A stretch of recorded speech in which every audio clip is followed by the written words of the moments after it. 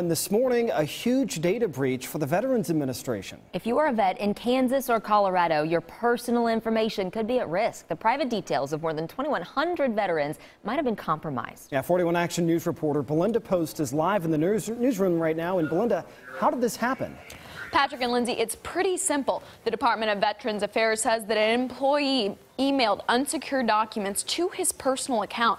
Now, this included veterans' names, their medical diagnosis, and the last 4 digits of their social security number.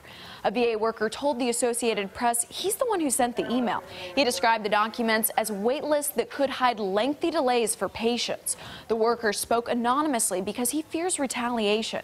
Last month, the VA's internal watchdog said it was looking into those claims at the request of 2 senators. Now, letters about the breach are being sent out to anyone who could be affected, and the VA is taking steps to be sure that this does not happen again.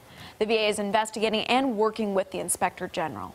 So, Belinda, did the VA say if the investigation focuses on the employee accused of releasing this information? Patrick, VA spokesperson Dan Warvey declined to comment on that, but they did say they take allegations very seriously. Reporting live in the newsroom, Belinda Post, 41 Action News Today.